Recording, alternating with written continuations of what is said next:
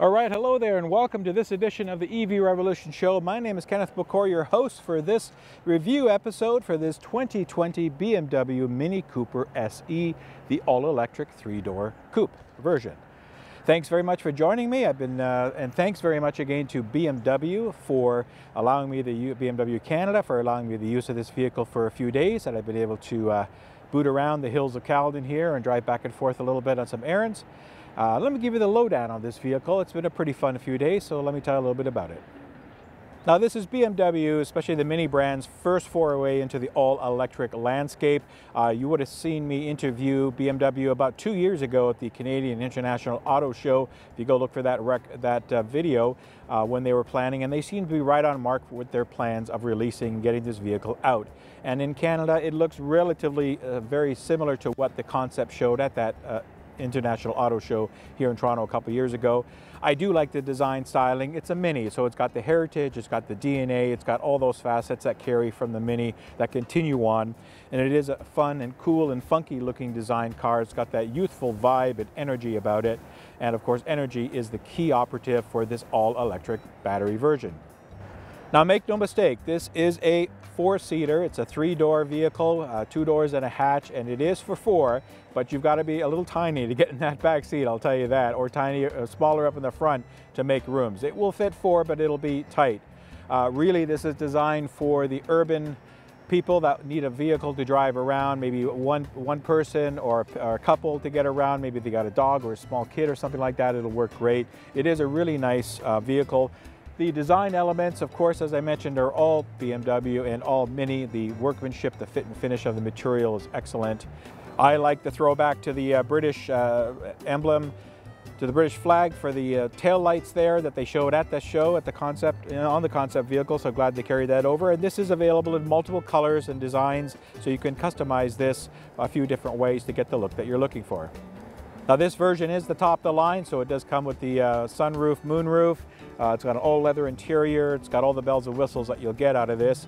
And it is fairly well equipped. I'm going to get to what I mean by fairly in a couple of minutes on the review. But overall, it's been a very comfortable vehicle to drive, even with my larger frame and not so skinny body to try to get in here and sit. It's been very comfortable and nice to drive. Of course, the heart of any EV is its powertrain and the electric motors and batteries. And this is no exception. This does have a powertrain rated for up to 177 kilometers of EPA-rated range based on a 32.6 kilowatt-hour battery pack, which is thermally cooled and thermally monitored. Now, that powertrain is made a single DC motor up front, which will give you up to 181 horsepower and 199 pound-feet of torque to get you quickly moving. It is a zippy car, and it will get in and out of traffic quite easily. It does support level 1, 2, and 3 charging, level 2 up to 7.4 kilowatts, and level 3 up to 50 kilowatts through a CCS port. Now, as I mentioned in the driving, it does have spirit to driving. It's kind of like a go-kart on wheels, but much more refined, of course. It's very nimble, very exciting to drive around, and it has a very small turning circle of 10.7 meters or 35 feet. So again, easy to make those U-turns, to get into tighter driveway situations. Again, a perfect car for Europe and urban centers where sometimes narrow streets are more the norm. It's got decent cargo volume, certainly not huge for a car in this class. It is a subcompact after all, but it does support 211 liters or 7.5 cubic feet of cargo volume just with the hatch, with the rear seats up, and you fold them down, you can expand that out to 731 liters or 26 cubic feet to store more goodies. Now, from a driving and a regenerative braking standpoint, this has two modes. It has soft and hard mode, and what it does is it allows you to select the amount of force or the amount of regenerative braking to recoup, and of course the names tell you what it does. I ran this on soft mode all the time because I figured that was kind of a more pleasant experience. Hard is quite hard. It does bring you down. It does support one pedal driving. It has a hold mode, so if you want to do all that, you can in this vehicle. Now, the interior, as I mentioned, is well appointed. It's very nicely done. No squeaks and rattles. The fit and finish is nice. It's funky looking. It's got older style switches to as a throwback to the Hamish years. It's got, you know, some little quirks about it, which is typical for British vehicles. It's got two displays, a 5.5 binnacle and a 6.5 touchscreen in the center instrument. It took me a little bit of time to get used to this center touchscreen infotainment system, but not that long. Again, you know, just going down the menus and seeing what's what. It does have two various types of input. You can touch the screen itself, or you can use the rotary knob down by the shifter with buttons there to make your selections. Now, from a safety feature and appointments, it does have most of the checkboxes checked for things like rear view camera, acoustic sound for pedestrian warning, stability control, traction control, and so forth. But one thing it does lack are a couple of key things that I think, especially in a vehicle of this price class and this type of manufacturer, we'll say in being BMW, it should have. It does not have adaptive cruise control. It does not have lane keeping or lane keeping assist type functions, or even lane warning departure as they call it, that I could find. And it does not have blind spot monitoring, which I was very surprised with, because that's becoming much more standard now through even a lot of different vehicles that are in much lower price classes than this one is. So let me just switch to the interior, take you for a quick drive, and give you my driving impressions. So quick driving impressions of the BMW Mini Cooper SE all-electric. It's a fun car to drive. It really is spirited, has more than enough power for the size of the vehicle, and the weight and everything, even with the batteries, more than enough to get around. It's like driving a go-kart. So lots of fun. Throw it through curves, throw it through bends, easy to park, easy to maneuver. Pleasant driving experience. I found good seating. Now again, seating small. You get a couple guys like me in here, it's going to get pretty warm pretty fast, I'll tell you that. But you know, for the right folks, this'll do. The noise isn't too bad. You should be able to hear me over the road noise. I'm going through a road that's not the quietest as far as asphalt goes, but it's nimble. Steering is very quick and precise. The brakes work really well. Everything works well from a compact package, and not to something that I would not be surprised in from the BMW brand and from the Mini vehicle. It definitely is a throwback homage to the Minis, and it's nice to see this in electrified form. So again, very pleasant driving experience, something that I could see myself driving for longer road trips, as far as, you know, as much as the range is going to take you, and the charging going again. It is comfortable from that aspect. I would like to see more range. But otherwise, that's it. As far as driving modes, it's got 4 driving modes: Sport, Mid, Green, and Green Plus. I usually keep it in the Green Plus, which is like an eco mode. And one of the other things that I've noticed with this vehicle is every time I start it up, some of the settings that I set prior are not retained. So, for instance, I set it into lower regen. There's 2 regen, low and high. I set it to, of course, the driving mode, and those aren't retained. I have to reset them all the time. So it's kind of frustrating. I did set up some driver profiles. It's okay. You know, typical BMW menuing system. It takes a little bit of a while to get used to it, but it's not that bad. It's actually pretty good. Great sound with the Harman Kardon sound system. Very nice sound. So anyway, pleasant driving experience, and certainly something that people will enjoy and have fun with. All right, well, I was going to show you the Mini E's adaptive lane keeping, but it doesn't have it. At least if it does, I can't find it. And the cruise control doesn't seem to be active either as far as adaptive. Sorry. It's just a manual cruise control, which works fine, but obviously there's no adaptability to slow down for the traffic in front of you or keep a space.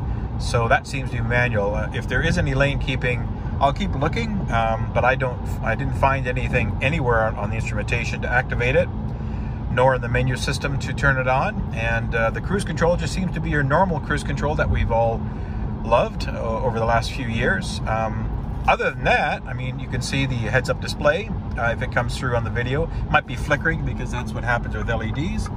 But otherwise, you know, it's a comfortable ride. It's relatively quiet. I've actually got the sunroof not open, but the blinds for the sunroof open, so that will add a little bit more sound. But going, you know, on the highway speed here, it's a pleasant ride. So you can see the dash is fairly laid out. It takes a little bit of time to get used to the buttons here and the menuing system as I went through it.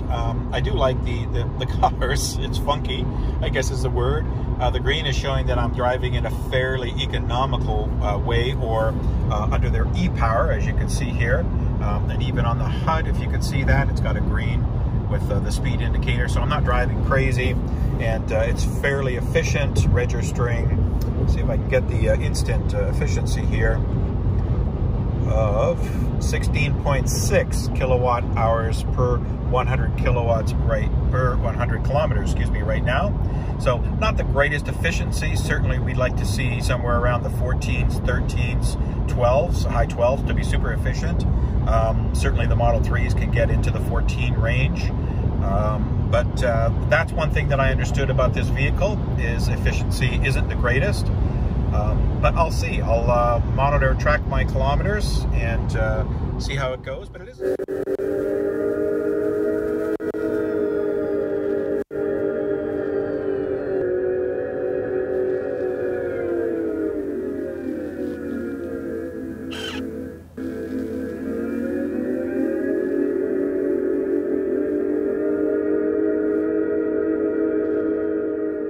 So let's get into pricing on the BMW Mini Cooper SE. It's not cheap, but it's not overly expensive either, depending on how you look at it. It does come with three trim levels, a Classic, a Premier, and Premier Plus here in Canada. That start at $39,990 Canadian and peak up at $47,990. All three models qualify for the Canadian federal incentive, which is $5,000. So when you look at the Classic Edition, which is fairly well equipped, including your PDI and your fees and your taxes, you can get this vehicle out the door for somewhere around the $43,000 to $44,000 mark, which isn't too bad in the world of EVs as we know it. Now, my tester was, of course, the Premier Plus Edition with all the bells and whistles, and that would be closer to $50,000 out the door. So I've had a few pleasant days with this vehicle, but there's always some pros and cons, and let me run through some of those. From the pros, the build quality and the comfort is very, very nice. It's certainly not like you know, the big SUV that I drove before. From a comfort, it's not supposed to be. The suspension is sporty. It has a decent feel. You do feel the bumps in that shorter wheelbase again, you know, a little more boxier, but it does manage it very well, holds the road quite well, and it lets you zip in and out like a go-kart, as I mentioned earlier, and a very solid BMW build quality. It is zippy in the driving behavior, great for urban areas, even changing lanes on highways, no problems. Sound is very quiet, not much sound noise when you're going at 100 kilometers an hour, 110 kilometers an hour or so. It's a very comfortable experience. It's got a good list of standard equipment in the vehicle, as it should in this price point, and being that it's a BMW. However, as I mentioned, I would like to see more, and that's coming up in the cons. It has this funky, energetic styling, as I mentioned, which kind of really brings a fun atmosphere to the vehicle. You know, not as much as maybe the VW Volkswagen Beetle, or more polarizing styles and some other vehicles out there, but because of the color palettes that you can mix up, you can kind of customize this to be your own. And it does exude, is that the word I'm thinking for? You know what I'm trying to say, folks. It's early morning and it's cool in here and bright and sunny. It does really show excitement, and it feels it when you drive it. It's a very fun car to drive.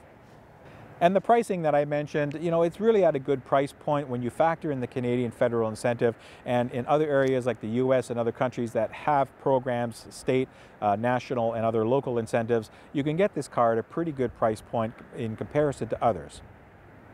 Now, some of the cons, I mean, again, I mentioned some of the lack of those standard safety features, which I think should be standard, but they're not there. And I think that that's pretty important nowadays. This has good visibility, but blind spot warning, I think, is a key now for many people, because many people are getting lazy and checking over the shoulders. I'm still old school. I do it all the time. But, you know, technology, we need it to help. And I think some of those other features should be there as well. Now, the passenger space could be a con. I mean, again, I think people buying this vehicle know the space limitations from a passenger perspective and cargo capacity perspective as well. So it's certainly not something you can hide. It is a small car, but it is a Mini, and that's, you know, that's the way that car is built and marketed. It was much smaller, the original one. So that can be a con depending on what you're looking for in the marketplace. Now, the battery range, I talked about it in my driving impressions, and it's been pretty good. You know, I have been seeing about 165 kilometers on a full charge, 150 to 165 in the couple of charges that I've done and some driving that I've done around the area, which is okay. So what that means is that it's fairly accurate in its predictions from a range, which is nice to see. However, I still think that this battery is too small nowadays, depending on, especially when you factor it into the 200-mile club and beyond. That's kind of the de facto standard nowadays. And for the price point that this comes in at, to have a 32 usable kilowatt-hour battery pack is a little low in my opinion. It should be 40 or more in that aspect, where, you know, as I mentioned, 200 miles, 300 plus kilometers is kind of the new norm. Now, of course, not to say this won't work. It certainly will work. It will work for many that this will fit within their daily use driving patterns. It's a fun car to drive, great for zipping around urban areas, great for the European market, of course, with narrow streets and all that kind of stuff. But here, even Canada, with a little bit more of our vast expanses, this is a comfortable car to get you around, very solidly built, fabulous Harman Kardon audio system, so you'll enjoy the experience when you're in the vehicle.